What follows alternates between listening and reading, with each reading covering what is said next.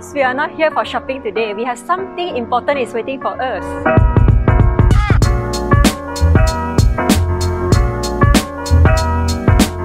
Today will be the third episode of our Thursday Diary. I'm going to bring you guys to discover one of the... Today it's not a junkyard, but it's in one of the car park that fill up with plenty of pre-loved items. Those pre-loved items here are really branded one. Why not I bring you guys to have a look? Come on!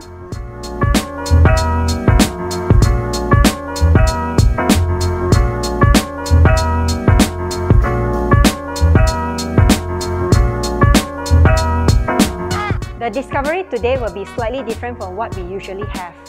We are here in one of the CSR outing.